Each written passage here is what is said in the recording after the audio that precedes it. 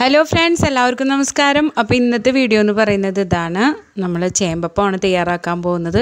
എല്ലാവർക്കും അറിയാൻ പറ്റുമായിരിക്കാം ചേമ്പപ്പം എങ്ങനെ തയ്യാറാക്കുന്നതെന്നുള്ളത്. പക്ഷെ അറിയാത്തവരും ഉണ്ടാകാമല്ലോ. നമ്മുടെ വീട്ടിൽ അത്യാവശ്യം അരിപ്പൊടിയും മൈദപ്പൊടിയും ഒക്കെ ഇരിക്കണമെങ്കിൽ എന്തെങ്കിലുമൊക്കെ ഉണ്ടാക്കാമെന്ന് വിചാരിക്കുന്നവർക്ക് വേണ്ടിയിട്ടാണ് കേട്ടോ.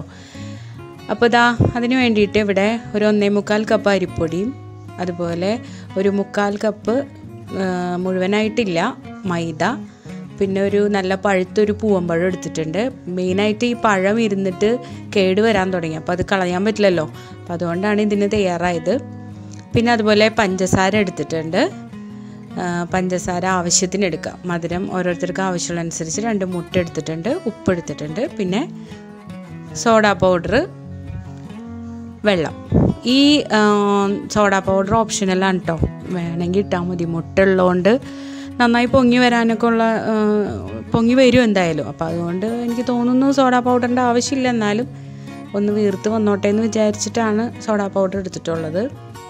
ഞാനല്ല ഇത് ഉണ്ടാക്കുന്നത് കേട്ടോ, ഉമ്മയാണ്. ഞാൻ എങ്ങനെ ഉണ്ടാക്കിയാലും ഇത് വെള്ളം പോലെ ആയി പോകാറുണ്ട്.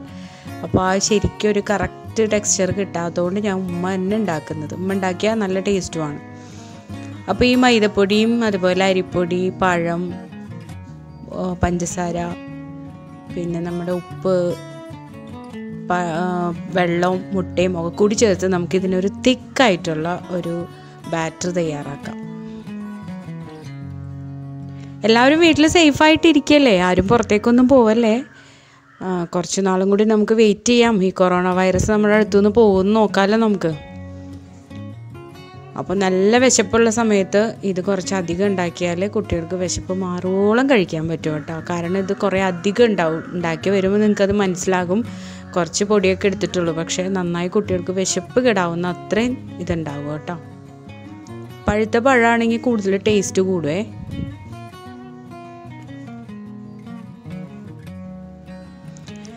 പിന്നെ എൻ്റെ ചാനൽ ഇനിയും സബ്സ്ക്രൈബ് ചെയ്യാത്ത കൂട്ടുകാരുണ്ടെങ്കിൽ ഒന്ന് സബ്സ്ക്രൈബ് ചെയ്ത് എന്നെ ഒന്ന് സപ്പോർട്ട് ചെയ്യണം.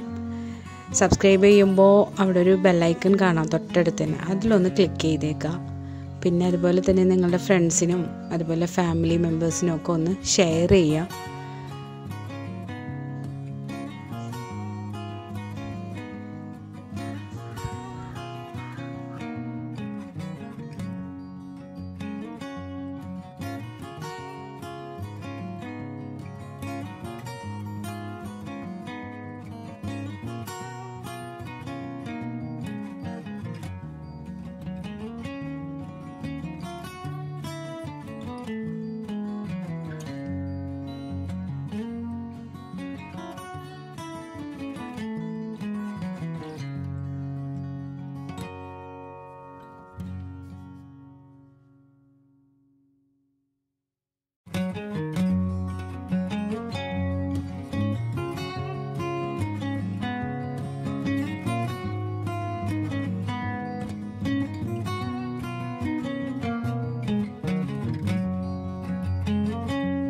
ഫ്രണ്ട്സ്, അപ്പോൾ നന്നായിട്ട് നമുക്ക് എണ്ണയിൽ വറുത്ത് കോരിയെടുക്കാം. പിന്നെ പ്രത്യേകം ശ്രദ്ധിക്കേണ്ട കാര്യം, വെളിച്ചെണ്ണ നന്നായി ചൂടായതിന് ശേഷം മാത്രം ഇട്ട് കൊടുക്കുക. ഇട്ട് കൊടുക്കുമ്പോൾ ഒന്ന് ഉരുളകളാക്കി ഇട്ടിട്ട് ഒന്ന് വലിച്ചു കൊടുക്കുക.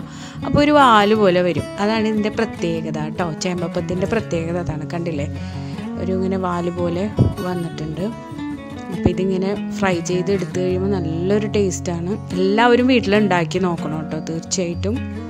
കുറച്ച് ചിലവ് മാത്രമേ ഉള്ളൂ. നമ്മുടെ വീട്ടിലുള്ള സാധനങ്ങൾ കൊണ്ട് നമുക്ക് തയ്യാറാക്കാൻ പറ്റുന്നതാണ്. അപ്പോൾ ഈ സമയം വലിയ വലിയ പാചക പരീക്ഷണങ്ങൾ, ഇപ്പോൾ ബട്ടർ, നെയ്യ് അതുപോലുള്ള സാധനങ്ങളൊന്നും ഉപയോഗിച്ചുള്ള പരീക്ഷണങ്ങളൊന്നും നമ്മളെ കൊണ്ട് പറ്റാത്തതുകൊണ്ട് ചിലവ് ചുരുങ്ങിയ രീതിയിൽ ചെയ്ത് കുട്ടികളുടെ വിശപ്പടക്കാൻ നോക്കുക. അപ്പോൾ മുന്നൊരു ഐസ്ക്രീമിൻ്റെ വീഡിയോ ഇട്ടിട്ടുണ്ടായിരുന്നു, എല്ലാവരും കണ്ടിട്ടുണ്ടാവുമല്ലോ അല്ലേ. വീട്ടിൽ ട്രൈ ചെയ്ത് നോക്കണം അതൊക്കെ. എന്താ ഈ ഒരു അവസ്ഥയിൽ നിന്ന് എത്രയും പെട്ടെന്ന് മോചിതരാവാൻ വേണ്ടി നമുക്ക് പ്രാർത്ഥിക്കാം. കാരണം എല്ലാവർക്കും വീട്ടിലിരുന്ന് മടുത്തൊക്കെ തുടങ്ങിയില്ലേ. എത്ര ദിവസമായി നമ്മളിങ്ങനെ ഇരിപ്പ് തുടങ്ങിയിട്ട്. മാറ്റം വരുമെന്ന് വിചാരിക്കാം അല്ലേ, പ്രാർത്ഥിക്കുക. അപ്പോൾ എല്ലാവരും കാത്തിരിക്കുക നല്ലൊരു നാളേക്ക് വേണ്ടി. അപ്പോൾ ഫ്രണ്ട്സ്, നമുക്ക് വീണ്ടും കാണുന്നവരേക്കും ബൈ, സീ യു.